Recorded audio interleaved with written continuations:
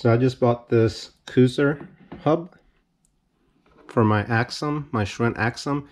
And reason I got this one is because it's very hard to find that 141 millimeter quick release width for the rear dropouts. And Koozer has it. I got the XM490. I got this one off of Amazon. I'll put the link below. And this one was $85.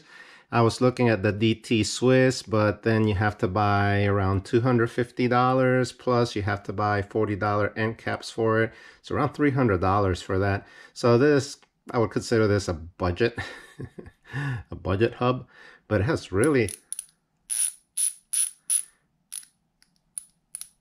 nice engagement. So I'm going to build my own wheel, and to do that you need to use the spoke calculator. And for that, you have to take certain measurements that you can see on screen.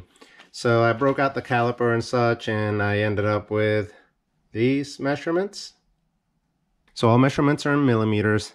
From flange to flange, you measure on the center, and that comes out to 60 millimeters. Of course, from locknut to locknut is 141 millimeter. The pitch circle diameter is 58 millimeters. And then the hardest part was kind of measuring the flange to locknut here.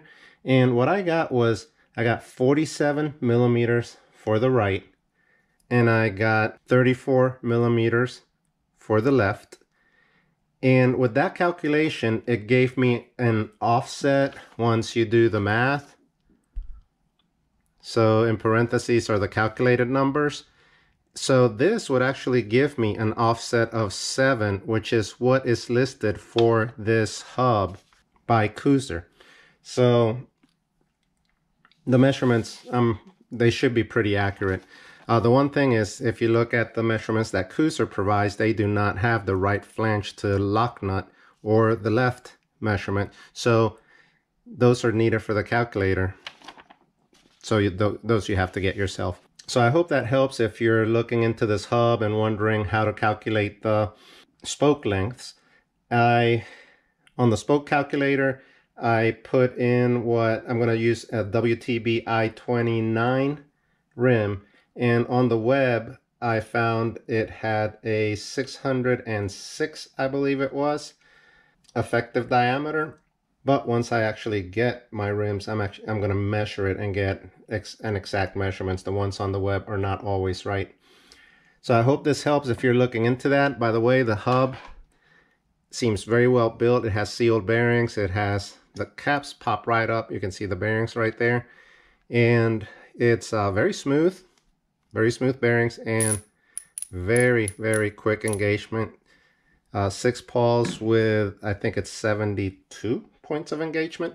So hope it's helpful. Give it a thumbs up if it helped out. Leave some comments if you have had experience building these. And as always, thanks for watching.